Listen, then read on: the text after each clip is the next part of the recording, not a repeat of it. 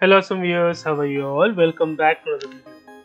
Guys, in this video we are going to discuss how we can fix 100% this problem in Windows 11.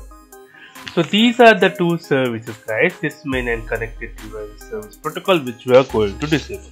Also I have added that is it okay to disable or not. You can pause this video and you can look into it. Windows R, click on services.msc. It will navigate you to this page.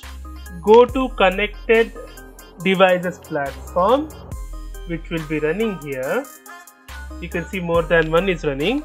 You have to do what? You have to right click on stop. You can stop this service completely. So one more thing guys, there is another service which you have to stop, that is SysMain. You can go here, this is also running in your system. Right click, you can stop this service also. So once you have done that guys, just open the command prompt. You have to open the command prompt in administrator mode. Run as administrator, click on yes.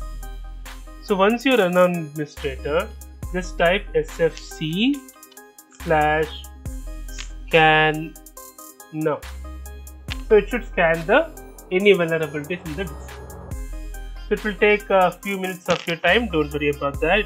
So once you have done that, also click on updates, go to Windows update history, check whether any updates are available. If updates are available, do the updates. Hope you like the video guys. If you like the video, please click on like. If you're new viewer, please subscribe.